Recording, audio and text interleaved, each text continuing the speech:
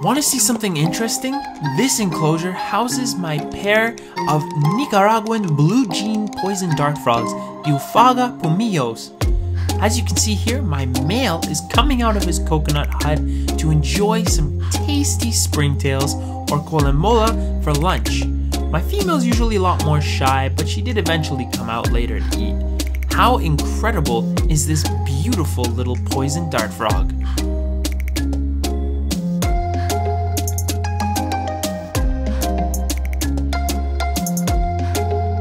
If you enjoyed this short and you want to see more content pertaining to keeping reptiles, amphibians, and different kinds of really interesting invertebrates, definitely consider liking it and checking out my YouTube channel to subscribe. Thanks!